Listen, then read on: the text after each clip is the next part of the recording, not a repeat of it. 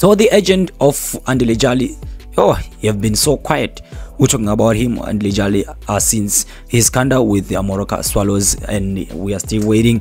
It seems like nothing has come up. So right now it is believed that his agent Meg Makabu and gave us any updates on his future when he was on Gaga's FM, and he also told a far post. So he said, so with Andile Jali there have been a conservation regarding his future. We know how much he loved by football lovers, and I mean Jali wonderful career, had a wonderful career, and we have to look at the decision that his favorable for him.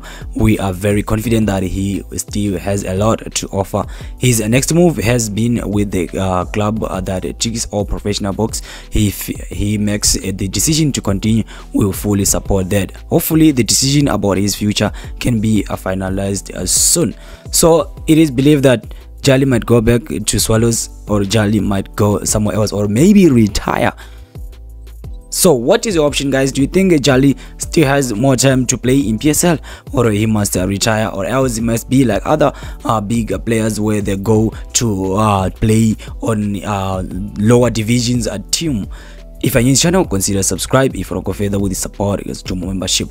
So let's move to another exciting news right now. I don't know if it's exciting or what, guys, because if I can, what I'm going to tell you here is that Sundowns are targeting Kaizer Chiefs, a young star. We're talking about the goalkeeper right now, which is believed to be Takalani Majamba. The Sia crew has learned that Majamba is a young goalkeeper whose progress in Kaizer Chiefs development has been evident and remarkable, while Amakosi have taken time to make a decision on promoting the 16-year-old shortstopper to the senior team. It indicates that the source close revealed that attracting interest from few clubs, especially Mamelodi Sundowns. So we know that the Mamelodi Sundowns, they are going also to let Denis Onyango retire this coming season, and we know they still have February and Peterson, and also they still have also what they call the Williams as best goalkeeper right now. So